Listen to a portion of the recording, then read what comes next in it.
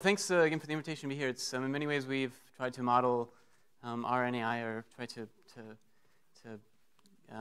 take lesson, obviously, from VPL, which I think has been obviously one of the most successful endeavors in astrobiology.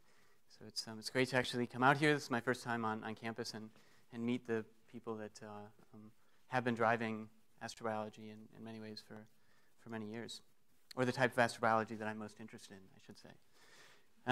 So today I'm going to talk about reverse weathering. Have given a purposefully vague title because it's something that a lot of people may not be that familiar with. But before I talk to it, I wanted to start by just thanking the two students that have done all of the hard work for this talk. So Terry Isan is a PhD student that's just finishing up, and Boriana Calderon-Aciel is a second-year PhD student. And the talk will have really two portions, both of which were really driven by these two really fantastic PhD students. So if there's aspects of the talks that you like, you can assume it's because of them. And there's aspects where it seems like I've lost the thread. You can blame that on me, of course. So yeah, my research group and I, in general, am interested in tracking how Earth's atmosphere has changed through time. The three gases I'm most interested in are atmospheric oxygen, which is where I've spent actually most of my research time so far, where a lot of my group works on. More recently, I've gotten interested in methane. Methane is one that I think obviously plays a critical role in controlling Earth's climate, and is one that we know very little about, which makes it appealing. One of the problems with methane is that it's very difficult to have empirical records or to track how methane has changed through time. Carbon dioxide, in contrast, is one that is fun, where it plays a key role in controlling climates. We have very poor understanding of how it has changed through time, what processes are controlling its change, and we can tie all of our observations on how carbon dioxide has changed and the processes controlling carbon dioxide to the rock record as well. So I already kind of alluded to this, but I think the reasons for being interested in carbon dioxide are obvious. Through Earth's history, it's undeniable that just as in the future as we increase carbon dioxide levels, we'll have warming, that carbon dioxide levels have, for instance, through the Cenozoic, played a key role in regulating the mean Earth state.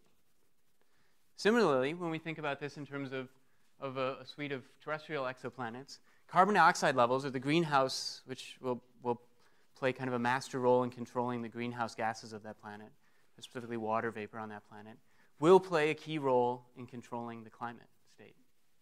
And one of the other things that's I think is most interesting about this is that even though the way we often think about it is that greenhouse gases control climate, or they control whether a planet is habitable, but greenhouse gases at the same time are, of course, strongly influenced or shaped by the life on that planet. It's a case where, if you think about what is the questions that are most interesting to you, questions that are most interesting to me are things where we can be able to understand the coevolution of tectonic processes, of planetary scale processes, and of biological processes. So in terms of specific questions that got me interested in thinking about carbon dioxide levels, one of the things that got me foremost interested in this is what is referred to as the faint young sun paradox. So who's everybody in this room feel like this would be a place where I don't have to ask this question, but as a raise of hands, who's heard of the faint young sun paradox? Yeah, see, that's great. Usually you go to universities and you can't get there's no love for the Archean. It's great to hear that there's a love for the Archean, there's a love for, astrobiology in only two questions. So this slide really doesn't need much introduction. This is an idea that wasn't, of course, formulated by, that was championed foremost by Carl Sagan. And the simple way I like to phrase this is that even though we have a pretty poor understanding of how temperature has changed through its history, it seems like temperature has been relatively constant or even cooled as the sun has become more luminous. So that means that something was fundamentally different about the climate state for large portions of Earth's history as the sun was slowly increasing in luminosity. Right? People may phrase this paradox in other ways, but I think to me that's what is the paradox of it is really just that something was fundamentally different about how climate was regulated, how the Earth worked for the majority of Earth's history relative to today. Okay, so if that's the question we want to ask, a good place to start is thinking of what's the most basic way, and what is the most succinct way of formulating how climate on Earth is regulated? What process is the most, or is generally agreed upon to be the most fundamental in controlling Earth's climate? And I think almost everybody would agree that it's the Urey reaction, or that removal of carbon dioxide through interaction with a silicate mineral to precipitate calcium carbonate and a chert phase controls the amount of carbon dioxide that accumulates in Earth's atmosphere on long time scales.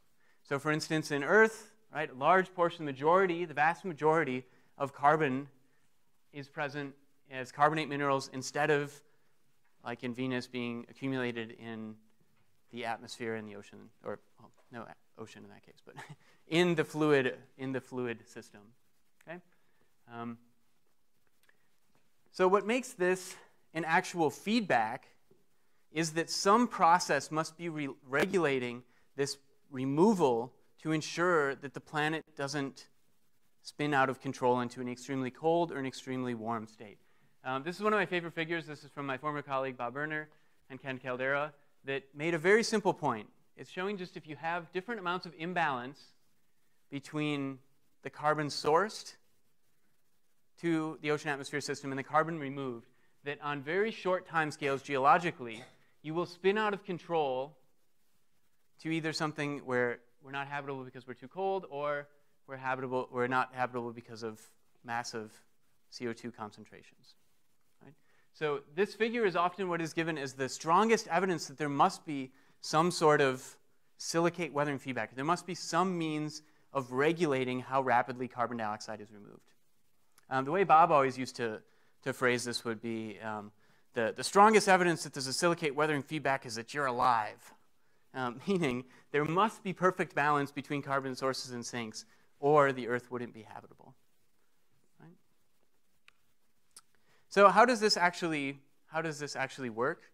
The simple idea of how this works is that the amount of carbon that comes into the system, which must be equal to the, which we can think of in many cases being equal to the outputs, is going to be balanced at a given CO2 level by silicate weathering. And as we say increase, because of say increased volcanism, the amount of carbon dioxide coming into the system, we will move to a higher CO2 state where weathering rates will be more rapid, where these two fluxes balance. Right? And that is the silicate weathering feedback. That is what most people would agree is the fundamental control on climate in the Earth system. And this weathering, importantly, can happen whether it's in marine systems or in continental systems. Okay? So what we're going to do, and what really the next 136 slides are about, just kidding, is trying to figure out some way in which we are not only regulating climate by this state. So does anybody have questions, before we think about why this might be wrong, does anybody have questions about the first couple slides? The paradigm in which we could say we're trying to question.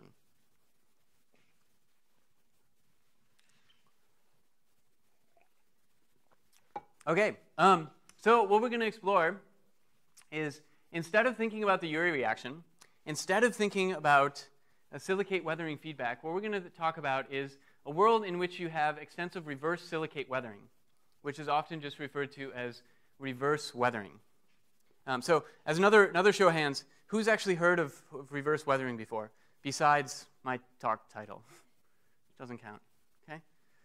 Not bad. There was 2 people at least, 3 people. I've had 0 people, which is worse. Okay, so good. What is reverse weathering? Reverse weathering is basically where instead of precipitating a silicate and a carbonate phase only, you're precipitating a clay mineral within the ocean atmosphere system. Right? So you can think of it as taking a silicate mineral, breaking that down, either in the marine realm or the continental realm, and then reforming from the marine realm another silicate mineral. And what this does is it retains carbon within the ocean atmosphere system, So in effect, we can think of this process as basically a net source of CO2. So it's not necessarily in opposition to the Urey reaction. This is an alternative pathway, but this is something that takes place as well as the canonical Urey reaction. Okay, so what does this actually look like in terms of real reactions, right? That often helps to ground things. The simplest way to think about this would be just dissolved constituents combining. You could take dissolved silica and iron, for instance, consuming alkalinity, producing the mineral granulite and CO2. Right? That's the simplest way of thinking about this. But there's importantly a whole range of clay minerals that can be formed. And most of these become things that are much more complex, for instance, like glauconite and granulite. I promise you that's actually a balanced reaction. Actually, who knows? It could, it could very well not be balanced. I'm not going to leave it on the slide long enough for you to check. Okay, so dissolved constituents can combine to form an authigenic clay in the marine realm. You can also have cation enrichment, which is often referred to as expansion of clays. The classic example of this is a smectite, which is a common weathering product forming glauconite, right, where you have a detrital clay involved. And you can also have cation substitution for a framework silica or aluminum. This, again, involves a detrital clay. But importantly, in all of these, which encompass a huge number of reactions, importantly, all of these recycle CO2 within the ocean atmosphere system. So all of these, in effect, act as a CO2 source. And this is an example of granulite. If you're wondering why I had a random green powder at the bottom of my slide. Okay, so what happened to reverse weathering? Why are we not talking about reverse weathering? Reverse weathering actually, or as we meaning, why is this not something that is commonly incorporated into climate models? Reverse weathering for a while actually was in vogue. And many of the prominent scientists in the 60s were commonly talking about reverse weathering. So for instance, Lars Sillen had a science paper outlining the importance of reverse weathering in the 60s. And foremost, Bob Garrels, who is in the Hall of Fame of geochemists without question, through much of the 60s and early 70s, pushed the importance of reverse weathering. This is one of my favorite papers where the abstract for this paper outlining the importance of reverse weathering is a single sentence. I think that's the sign, one of the signs, brevity is greatness in writing often. Being able to convey an entire paper in a single sentence is something that I would love to be able to do. So what happened to reverse weathering? Why, if you had people like Bob Garrels arguing for its importance, did it fall out of favor? Does anybody want to take a guess of what happened to reverse weathering for it to fall out of fashion? So some context of where people were talking about as well is they were talking about it as a means to solve global mass balances, foremost magnesium. Right? This was proposed to be the largest magnesium sink in the 60s in the oceans. Okay. Does that give hints? Do we have a guess? What? Sorry, we had too many guesses. Just one guess. Yeah, right? So all of a sudden, our magnesium problem just went away. We had a means to remove magnesium that didn't involve reverse weathering. And also, people kept going out into marine sediments and looking for reverse weathering, and they just couldn't find it. So it was a combination of basically reverse weathering became much less popular because hydrothermal systems are much cooler than thinking about clay formation in a sediment pile. And whenever we looked for it in the modern system, we didn't really find evidence for it. Okay? But that's just the modern Earth system, right? And Earth has changed dramatically through time. And one of the things that plays a fundamental role in controlling the formation of silicate minerals is dissolved silica concentrations. And the silica cycle has changed dramatically through Earth's history. So right now, modern seawater is extremely depleted with respect to all chert phases, with respect to all silica phases. And it's... I was warned about this, and it is actually much of a more of a scolding alarm than I expected. It's good that it came in something that I feel that wasn't a very controversial point. If that would have come in like a controversial point, it would have been much worse. So the fact that we have a biologically controlled modern silica cycle is not controversial, right?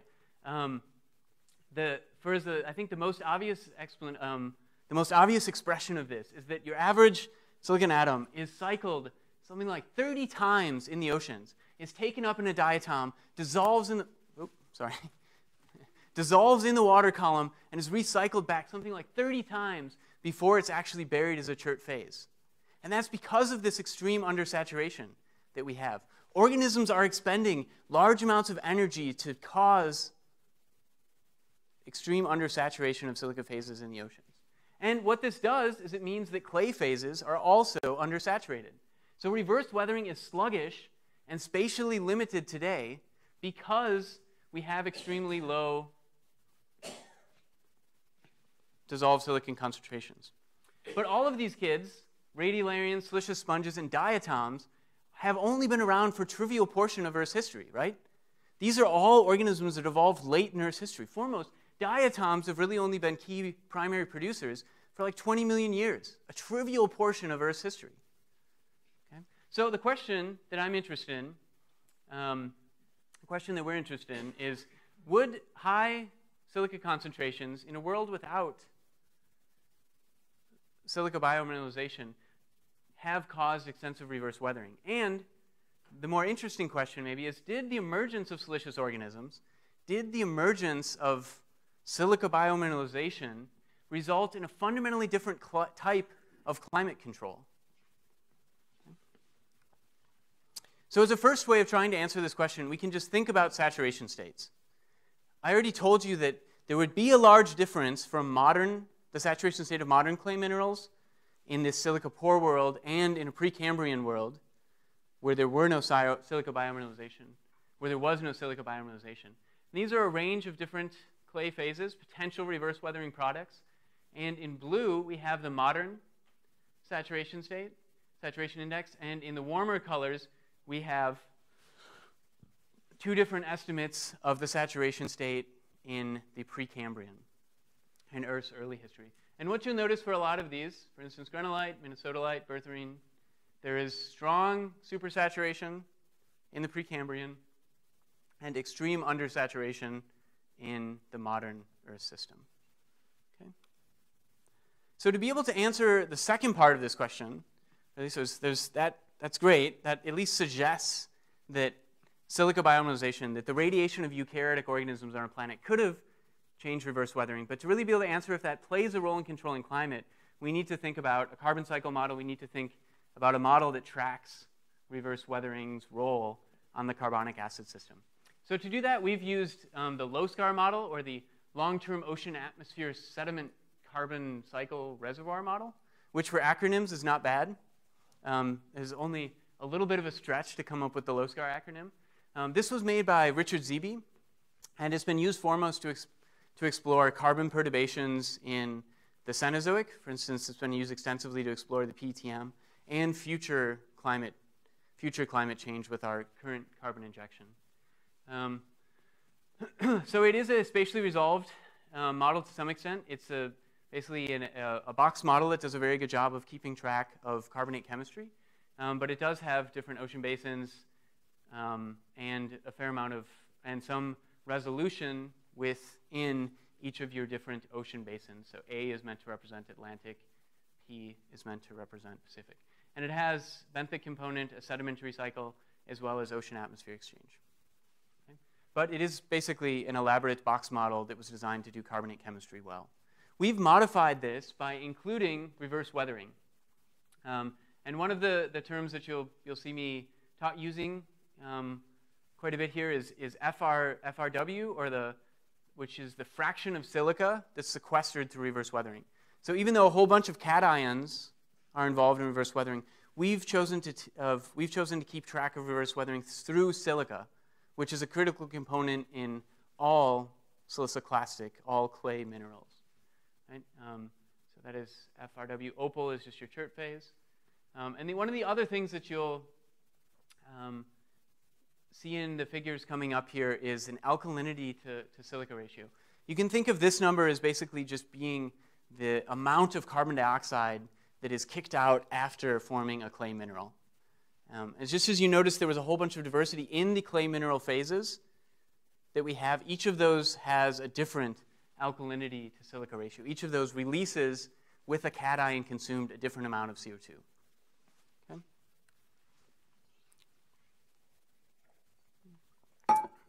All right, so a first thing we did is basically once we put reverse weathering into this model, we just arbitrarily forced, Terry just arbitrarily forced different amounts of reverse weathering.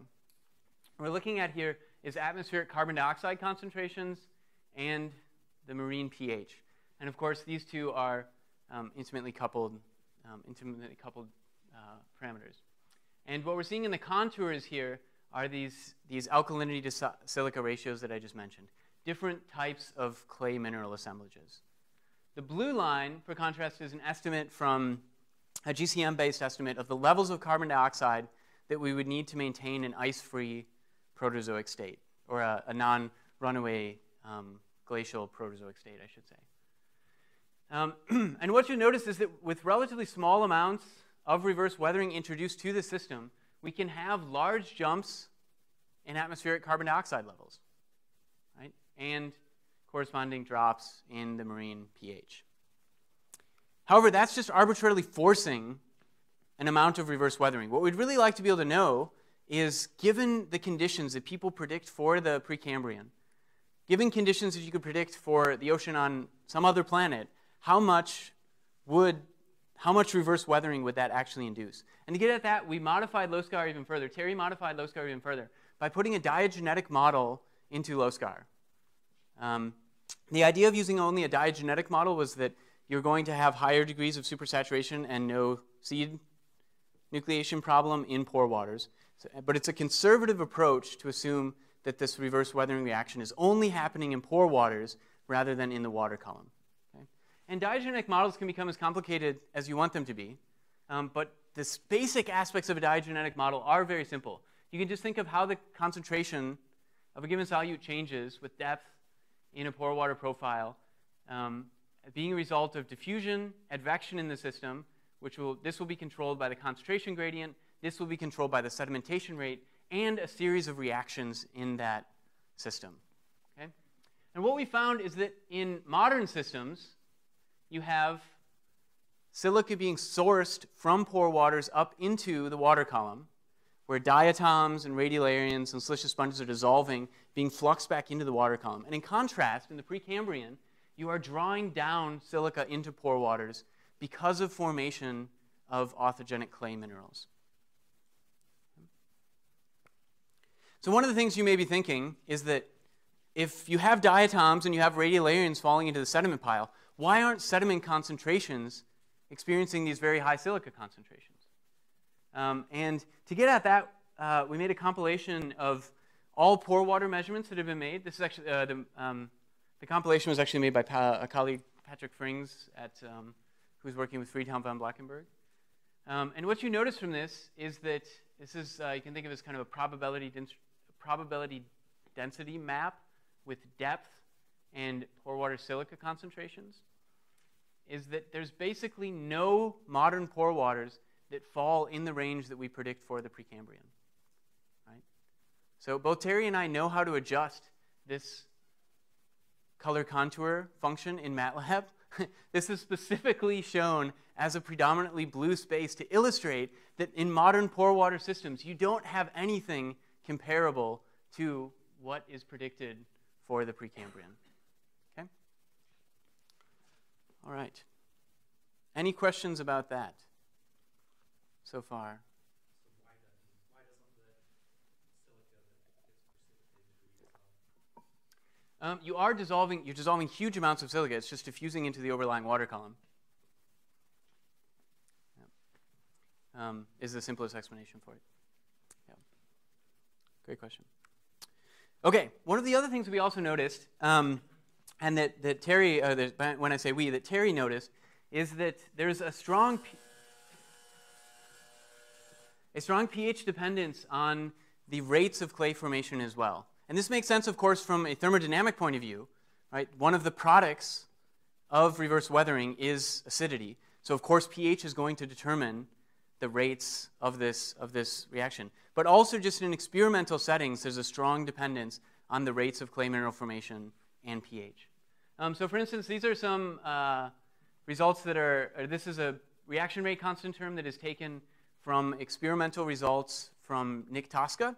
And what you notice is a huge change in this reaction rate constant term as you move from pH. At high pH, you have very rapid rates of reverse weathering, and at lower pH, you have very sluggish rates of reverse weathering. And in fact, this is even a bit of a conservative approach for this. In these experimental results, you actually move to a system where, on experimental time scales, reverse weathering totally shuts off. So at a pH of 7, actually, this is the blue dot shown here, there's actually no reverse weathering shown. So there's one way to think about it is there's an infinitely strong increase in reverse weathering as you move from a situation where there's no reverse weathering occurring, no clay formation in these experimental conditions occurring, up into very rapid rates of reverse weathering. Okay? And what this sets up, importantly, is a system where you'll have a stabilizing feedback. When you have higher pH, which you could think of as being driven by a decrease in volcanic outgassing rates, you'll have an increase in reverse weathering. That'll bump up atmospheric CO2, lower the pH, stabilizing that system. Right? This is a stabilizing feedback, importantly, that is independent of the canonical silicate weathering feedback. Okay? So we can look at some curves to try to illustrate that point a bit more. This is a bit of a tricky one. And for people that like to read, instead of hearing me ramble, we've kind of outlined this basic idea in text as well. But the simple idea from this, we're looking now at outgassing and how the fraction of reverse weathering, or the fraction of silica removed through reverse weathering, the FRW term changes, how atmospheric CO2 changes, and marine pH changes. So at low outgassing rates, so the last piece of information is the red curve is a world without reverse weathering, and the blue curves are a world with reverse weathering. Okay, so in world with reverse weathering and at different dissolved silicon concentrations, we have limited changes in PCO2 as we change outgassing dramatically. 7x here, for instance, is roughly what we've estimated based on the zircon record for Phanerozoic outgassing changes, which is a horribly imprecise estimate, but gives you some sort of rough estimate of how much we've changed outgassing here. Limited change in atmospheric CO2 and marine pH in strong contrast to the world without reverse weathering. And basically what you have happening is in this lower outgassing system, we just have higher amounts of reverse weathering, stabilizing the climate system. Okay? We're going to do this one more time, just in case folks aren't quite getting it yet. This time we're going to do it with some wiggles. So what we're looking at instead of this time is now model years, and we're looking at a sinusoidal forcing in outgassing rates. Just a single imaginary Precambrian state, a single dissolved silicon concentration. And again, limited changes in PCO2, limited changes in marine pH, in strong contrast to what we see in a world similar to the modern, where reverse weathering is not playing a key part of the global climate system. Okay? So as a last bit for the modeling here, we can tie this to estimates of outgassing and tie it to various estimates shown here in the light gray boxes of PCO2 reconstructions. And with reverse weathering turned on, it gives us a means to, without changing any other component of the carbonic acid system, for instance, without changing significantly how weathering occurs on land, a means to have very high PCO2 conditions. So, what our model suggests is that reverse weathering could have played a substantial role in maintaining a warm, a habitable, a clement Precambrian state, and that siliceous organisms could have induced significant cooling, could have fundamentally changed the way we regulate climate on the Earth system. But the important part here is that really our model just suggests this, right? And I'm more of an isotope geochemist than a modeler. So the next obvious question is, when you have a model that suggests something, you try to think of a means in which you can actually test those observations. So for the second part of the talk here, what we're going to do is try to bolster these claims with some observations from the rock record.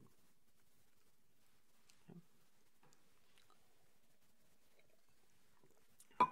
An obvious first place to start with this would be looking at, say, directly looking at the rock record, looking at the composition of sedimentary rocks. We're talking about having clay minerals forming in the oceans. We could imagine that there should be some record in shales of this process occurring.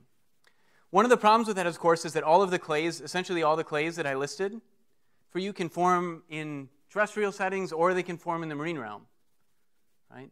However, one of the products that is commonly invoked to have only formed in the marine realm is granulite and minnesotolite, and also stilpnomeline, although stilpnomeline is commonly a metamorphic product. So what we've shown here is this is the authigenic clay normalized occurrences, normalized to the area of rock present, looking at only the occurrences of granulite and minnesotolite. And interestingly, what you see is there is a higher area normalized and just raw occurrence of these mineral phases in the Precambrian. Right? However, one of the things, of course, that you could say is that's only tracking a single mineral phase, and of course, there's lots of reasons to think that this would be biased and affected by what people have actually done XRD work on. But I think the important takeaway from this, and what comforted me about this figure, is at least it didn't go the other way. The other way would have been very discouraging, and this is at least consistent with the predictions we've made.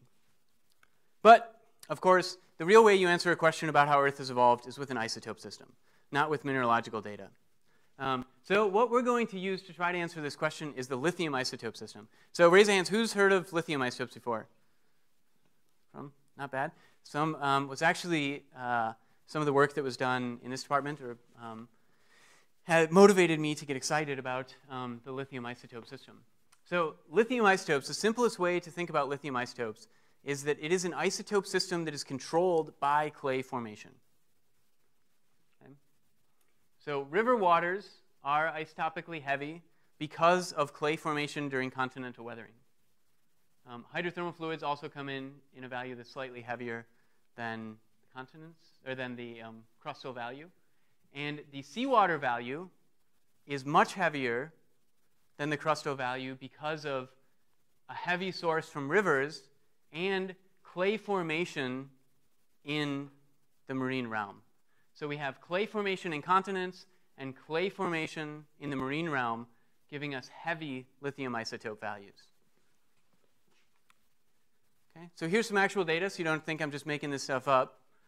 This is a compilation put together by Mathieu Delinger, and it's showing crustal rocks, shales, suspended sediments in rivers which are light relative to the dissolved load, which is the isotopic complement and contains these heavy values because of clay formation.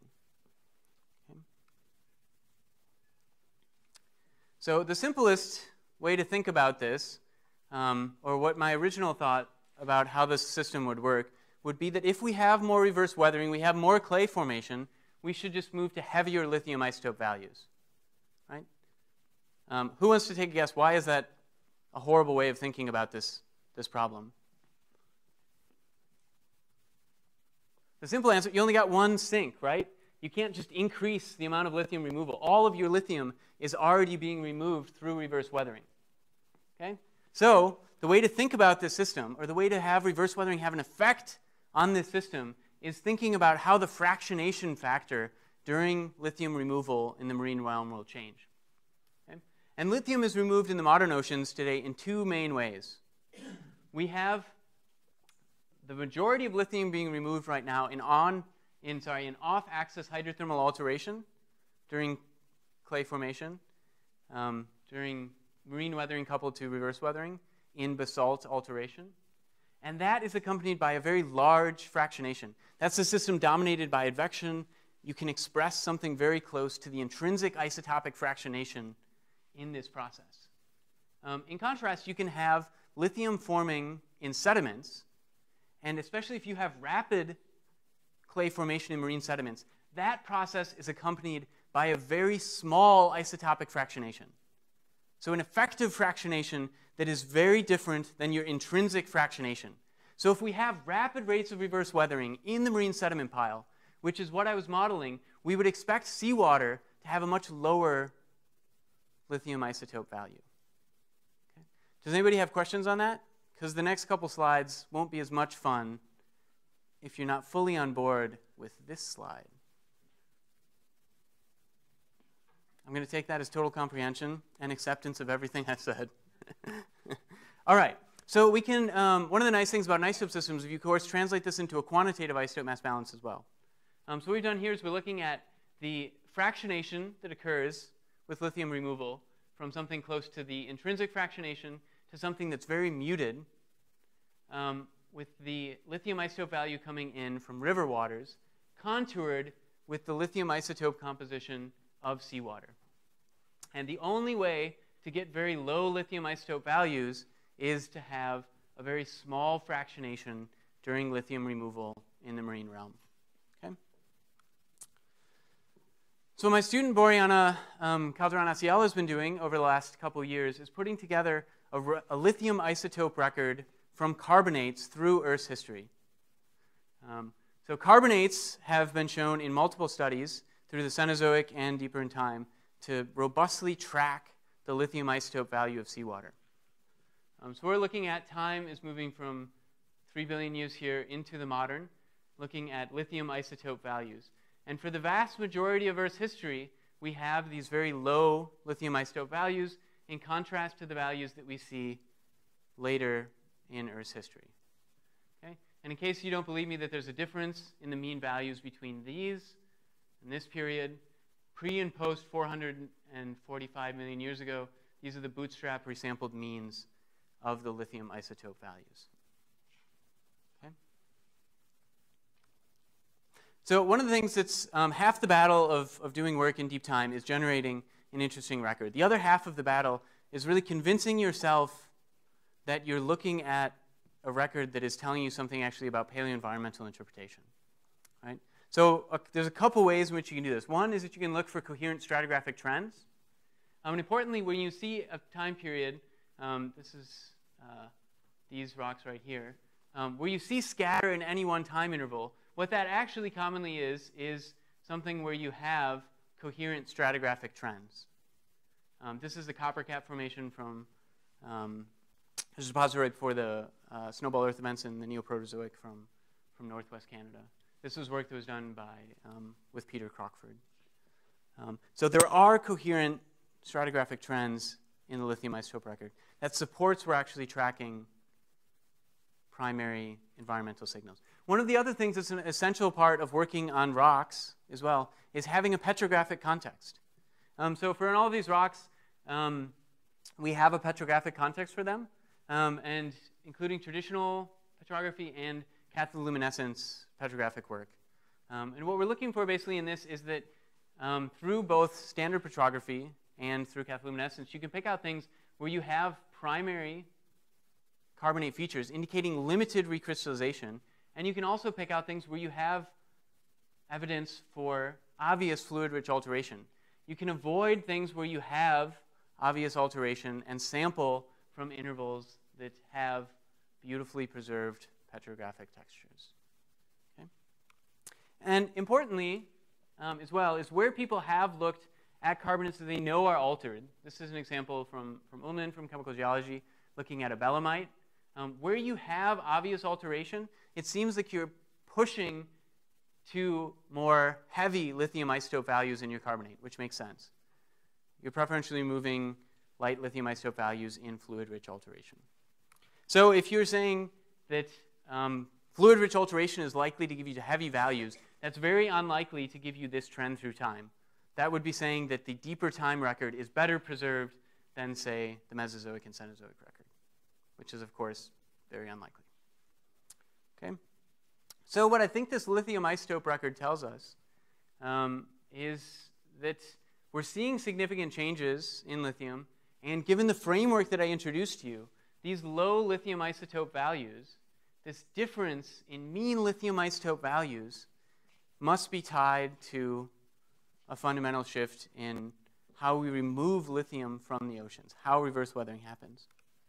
So we can say a little bit more than that, though. We can couple this actually to a diagenetic model where we can say something about the actual rates of this process. So to be able to mute the fractionation significantly, we need to have the rates of reverse weathering that occur at reasonably high dissolved silica concentrations. And of course, as introduced to you in many slides previously, the rates of reverse weathering will be increasing as you move from low silica concentrations into these higher silica concentrations. So you could also think of this as recording an increase in the rates of reverse weathering. Right? So this lithium isotope record, having values of seawater that are very low, is telling us, is providing a signal from the rock record for these very rapid rates of reverse weathering that we predicted from our model. Okay? All right, so in sum, how much, who has the time? How much time do we have? Another 10 minutes? Okay, great. Only another 26 slides to get through. That's great. I got 2 laughs out of that joke, which is arguably a very low quality joke. All right, so in sum, what I've hopefully convinced some of you of is that reverse weathering could have sustained a warm Precambrian state. The reverse weathering could have been an important process controlling Earth's climatic evolution. And what that means is that the radiation of eukaryotes, this late biological innovation, silica biomineralization, fundamentally changed the way climate is regulated on Earth. And lastly, is that this isn't something that we can only model. I think we have also empirical support for this transition. And importantly, as I've talked to you about, some of you, for instance, we should be able to predict this from other systems as well. This isn't something you should only be able to test with lithium. We should be able to, for instance, test this with potassium isotopes. Potassium isotopes you could apply the same framework to. So I think we have compelling evidence from the rock record that this process, these modeling conclusions are robust, but this is something that, importantly, we can continue to test and that we can continue to support.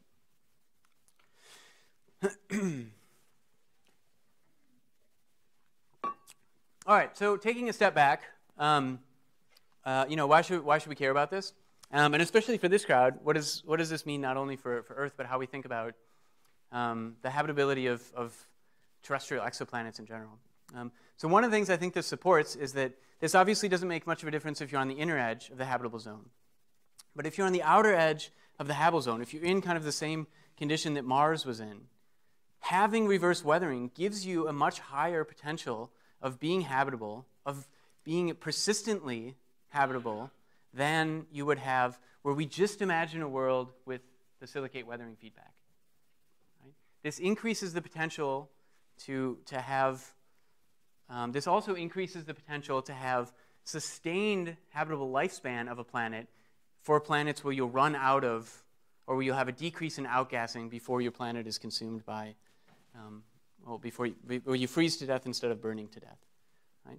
So I think this is something where we should be incorporating this into how we think about what planets will be habitable. One of the other things that's, I think, an interesting aspect for this is that this also fits with a kind of anomalous observation that in the Precambrian Earth system, we basically have no evidence of ice or extreme ice ages, which is in strong contrast to what we have in the Phanerozoic, where, of course, we're vacillating between these icehouse, greenhouse conditions on relatively short timescales. And that difference between vacillating icehouse, greenhouse conditions and either stable conditions or catastrophic conditions is exactly what would be predicted if you had a more robust feedback, a more robust climate feedback, which the reverse weathering stabilizing feedback gives you. Okay. And lastly, I think these days it's important to note that a lot of the science that we do, even if it's on topics that don't obviously have human implications, can end up benefiting human society, and that there is one of the values of blue sky science is that we don't know exactly where our measurements or where ideas will take us. So one of the things where reverse weathering took me is into studying urine. I analyze a lot of urine in my lab. So the methods that we set up to rapidly measure high cation concentration lithium isotope values in a high throughput system are now being used in a large medical study, trying to get at where the problems with where are the problems with water balance, or why we have catastrophic heart failure. So one of the things where lithium can be used is that you have hypertension developing, you have problems with your water balance in your body, mostly because of kidneys malfunctioning. And it can either occur in the distal tubule or this proximal tubule, the loop of Henle, which some of you may remember from high school biology class. And in this loop of Henle, you reabsorb both sodium and lithium in contrast to this distal tubule. So looking at the lithium concentrations, beginning to look at the lithium isotope values of urine, we can have a sense of where people are developing resistance to water pills, which are the main way in which people are, one of the main methods of treating people with hypertension. So I didn't expect you to actually take anything about kidneys and talk about that a little longer than I expected. But the point of this is that I think this is an example and something where we can remember that even when you're studying something that seems like it won't have much societal relevance, like clay formation in the oceans, it can lead to something that has direct and obvious human implications. And with that, I would like to thank my funding sources, foremost the NASA Astrobiology Institute and the Packard Foundation. And I would again like to thank the two students that really are the ones that did all of the work or all of the good parts of this talk, which are Terry Izon and Boriana Calderon-Aciel.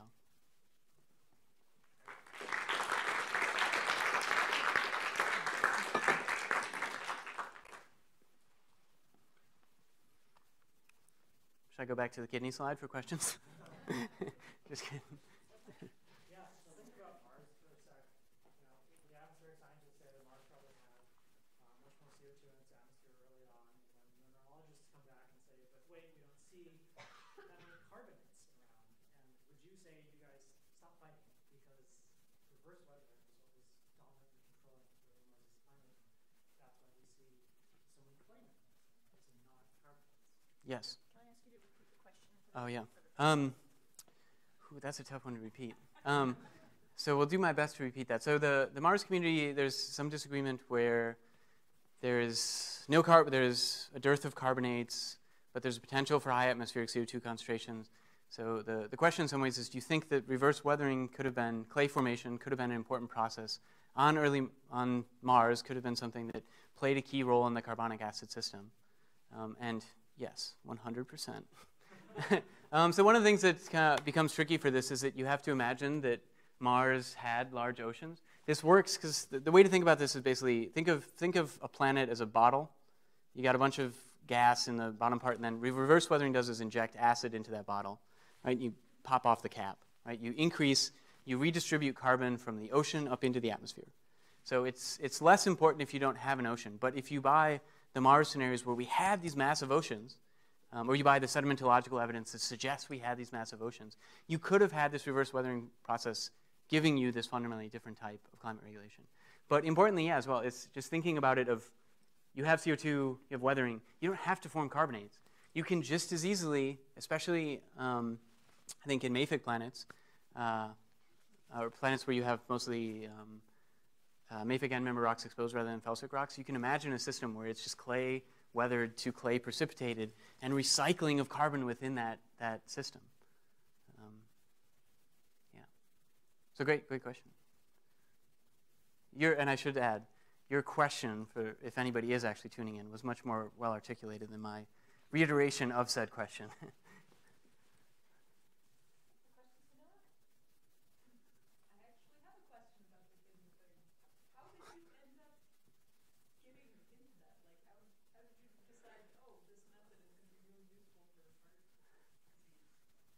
Yeah, well, people have been traditionally trying to measure it with quadrupole instruments. Repeat the question. How did you find yourself with so much urine in your lab? What was the question? So it's working with somebody from the Yale Medical School, and they were they were struggling to kind of get high precision measurements that were basically accurate and that were affordable. I don't actually remember necessarily how we met, but just met because we're on the same campus, and there's easy ways to do preliminary studies in different Yale centers, of which my lab is. And then we put in a NIH grant, and it got funded to kind of carry out and to do it on a much larger scale.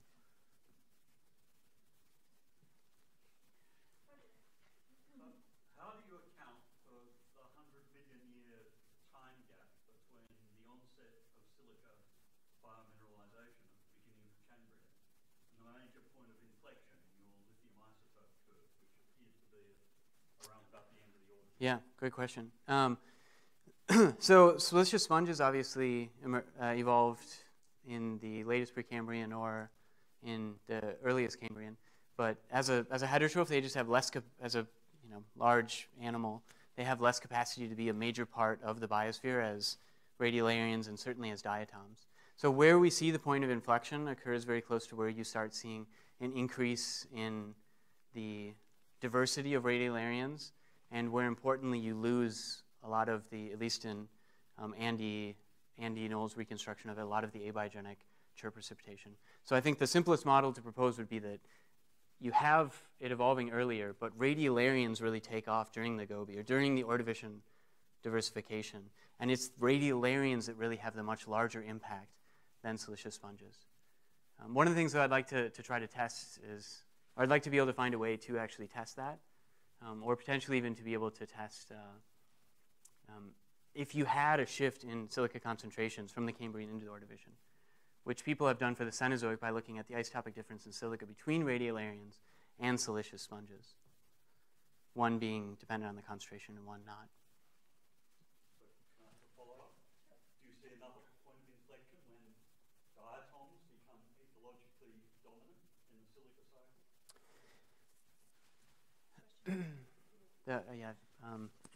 The question was, do you think that in the Cenozoic there is a corresponding change in the lithium isotope values that reflects a second drop in silica concentrations? So yeah, the lithium isotope values definitely change around the time when you have diatoms becoming more important. One of the things that is interesting about that is that we don't see from this silicon isotope method of reconstructing dissolved silicon concentrations evidence for a significant shift in silica concentrations.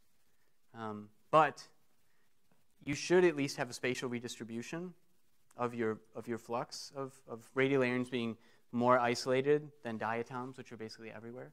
So I think it's a way where you could have the lithium isotope values reflecting this change in reverse weathering, in sediment reverse weathering. And that would give you a means to have Cenozoic cooling, importantly as well, which is, of course, something that has been endlessly debated. Yeah, great question. Even though that was a ramp. So the short of that is maybe. Let me get back to you in a couple years. Yeah. So does reverse weathering and this entire relationship or this entire evolution of siliceous organisms have any impact on the silicon isotope system? Yeah. So the group at Caltech that I was, repeat the question, yes. Would this also have would this shift in the silica cycle also be reflected in the evolution of the seawater record of silicon isotopes? And yeah, that's something that the group at Caltech that I was working with, Woody Fisher and student Lizzie Trower, have proposed. One of the problems is that there's not a great record of how seawater silicon changed for the Precambrian, and what you'd be looking at is the difference between basically the fractionation in chert and the different and the precipitation and the difference in isotopic values of chert that's being buried versus clay minerals that are being buried. And when people have looked at chert in the geologic record, interestingly, it seems to be very variable. So that extreme variability with some of the silica being shuttled into sediments with iron oxides and things like that may make it less pronounced, but it is something that has been proposed. tentatively.